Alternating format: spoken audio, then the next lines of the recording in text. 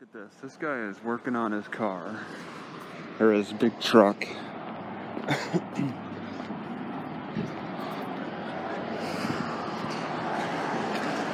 Doing all kinds of work in here. You can see his feet. And you know the cops aren't going to say a word to him in McKay's Market. Because he's not really on the street. He's not on the side of the street.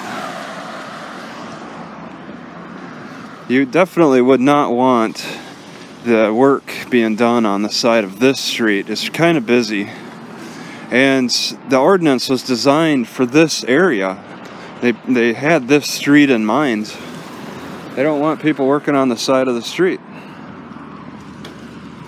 But in a parking lot, they're enforcing parking lots too.